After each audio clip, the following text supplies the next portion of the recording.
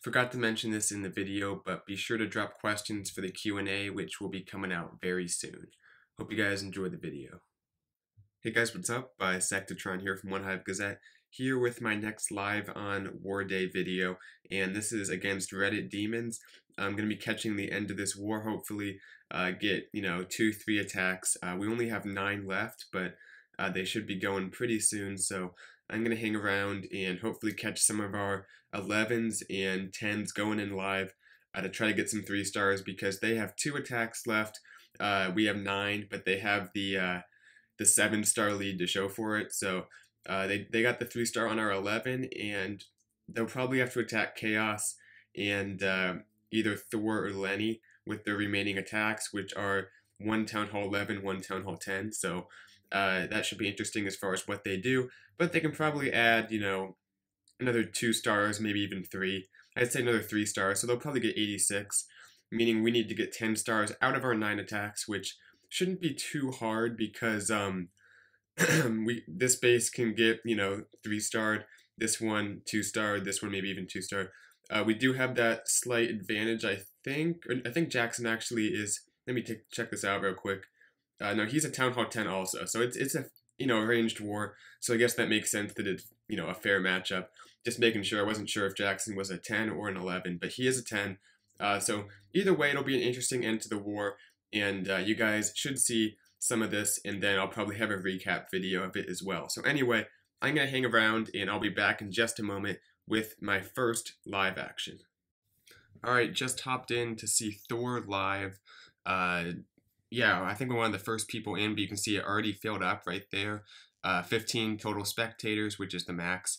Looks like he's going for a 2-star attempt on this Town Hall 11, doing a Baby Dragon Valk combo, which is something that goes for Town Hall 9s and Town Hall 10s both. So this is kind of a attack strategy that spans a wide range of levels, because you see this for 3 stars at Town Hall 9, also for 2 stars for a Town Hall 9 attacking a Town Hall 10 or even a Town Hall 11, and also Town Hall 10s can use this as well with the level 3 Baby Dragons, level 5 Valks. So cool stuff to see. But anyway, going in here, getting just a little bit of percentage taken out. Not the best value for these Baby Dragons, or at least the ones by the army camp.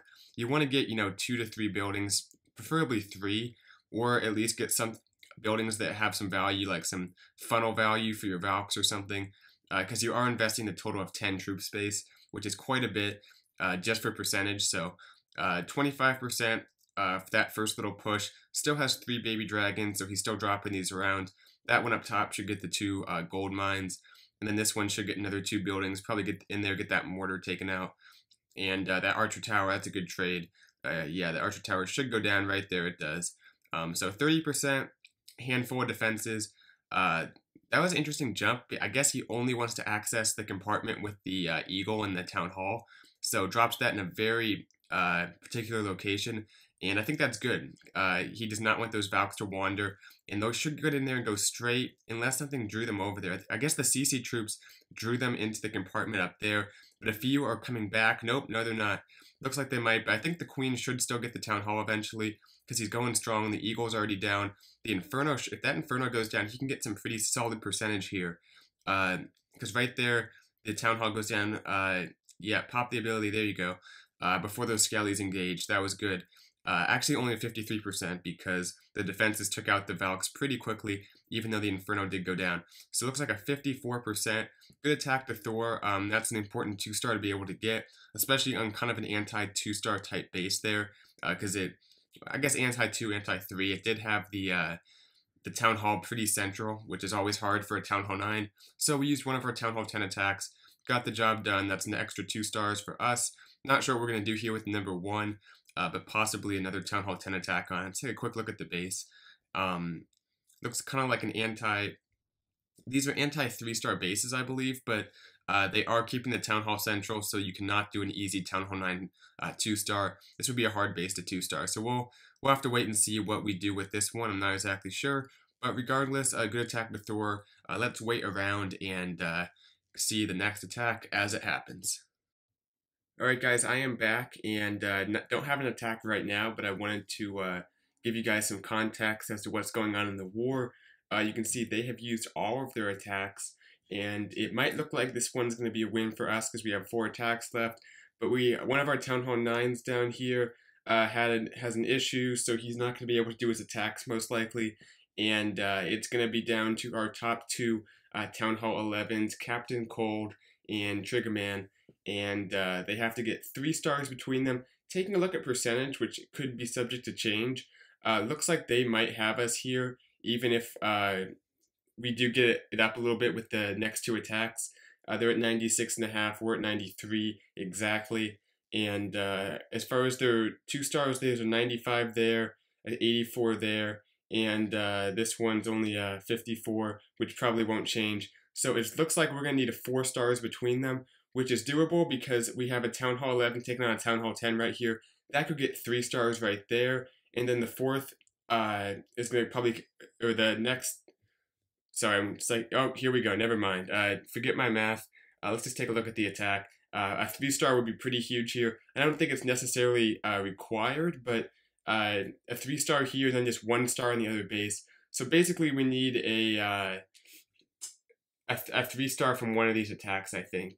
Yeah, we need a 3-star from one of these attacks. So if this gets the 3-star, then the other attack only has to go for 2 stars, which is super easy. So this could right here win the war for us, pretty much, if it's a 3-star. Anyway, though, coming in here with a mass miner, 42 miners, pretty crazy stuff. Dropping them all in here. Has his heroes and I think a golem, maybe not a golem, but has his heroes making their way into the middle of the base here.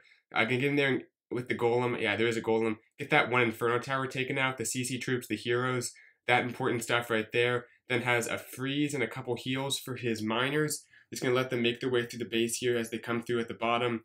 Right here, they're making their way in. Should get that 2nd Inferno fairly quickly, and still has the Warden's ability. And looks like he's going to hang out near those miners. So hopefully they'll get the ability when the Warden activates it. Right here would be a good time probably.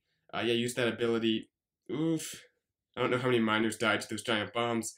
But it looks like the Inferno will go down a little bit late on the Warden's ability.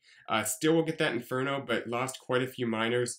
Has a big group on the bottom though, so that should carry him through the rest of the space. This is going to be a pretty easy 3-star. I think a mass miner at Town Hall 11 is pretty hard to stop for any Town Hall 10 base, especially with the Warden's ability being able to save you. That dragon, I didn't even notice in the CC, is still up, but he has a freeze, he has the Queen's ability.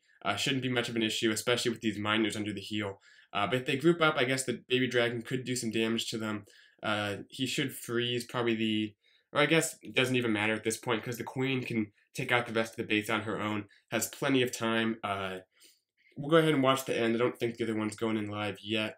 Yeah, some excitement there. We'll go ahead and give a woo. There we go. Have the shortcut. A nice freeze, and this base is toast. Awesome attack to Captain Cold, getting the 3-star with the mass miners, and still has the Queen's ability, pops it right there. Everything going down. Let's just watch the 3-star happen, because why not? Actually, you know what? I don't want to miss another attack. Yep, what do you know? What do we got? Triggerman, come on. Let me in. I was stupid to stay in that long. Let me in. I'll say recording. See if someone lets me in if I'm lucky enough. Keep tapping, come on. Do it for the channel. Yeah, looks like the woos are gonna cancel that out. No one's even seeing that. But that's already it though, guys. Right there, that's the 2-star. This one is over 87-86. Awesome win. And yeah, Captain Cold, aka Jose, aka Iceman. Pretty much every account in the clan. And then Triggerman just gets the job done with the 2-star here. Probably doing a 3-star attempt. I'm not sure if he adjusted his plan based on what happened or if it needed to be adjusted. But we'll go ahead and take a look at his attack real quick.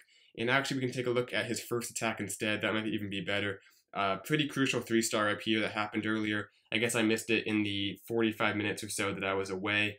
But we'll take a quick look at it, then we'll wrap this up. Had 2 live attacks, so not bad for the end of the war, because I had one video where I just could not catch anything. But anyway, You can see right here comes in, goes ahead and lures the CC early, so it'll get taken care of right at the beginning here. Has the poisons, the balloons shouldn't do much. And then it's kind of, looks like his troops are going to the right side mainly. A few bowlers going off to the left. This is kind of going to be interesting if they just walk around the entire base. You can see this guy threw his Teslas kind of by the town hall, but they're within range of the bowlers. So everything making its way around this moat still has 2 rages and the warden's ability. Hit a bit of a double giant bomb or a single giant bomb or something there.